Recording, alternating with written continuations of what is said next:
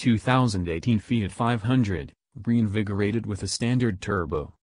Making it cheaper didn't goose sales, but maybe more power will do the trick. Overview: say goodbye to boring with this adorable scoop of Italian gelato. The Fiat 500 is here to brighten up your garage.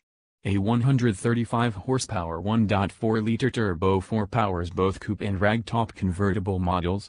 A 6-speed automatic is optional, but those who prefer to shift for themselves can stay with the standard 5-speed manual.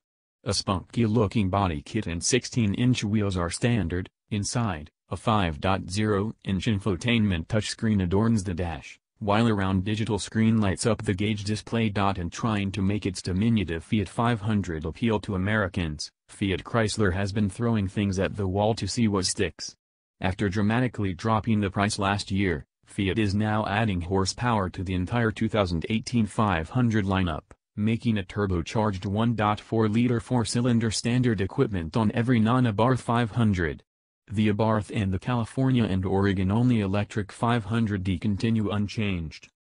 This version of the multi-air engine, previously available in the mid-range Fiat 500 Turbo offered from 2013 to 2016, brings a welcome boost from the discontinued naturally aspirated 1.4 liters 101 horsepower to a more robust 135 ponies and 150 pounds-to-foot of torque. Our test of a 2013 500 Turbo revealed a 0 to 60 mph time of 8.1 seconds, a significant 1.7 ticks ahead of a 2017 500C with the Wheezy, non-boosted unit.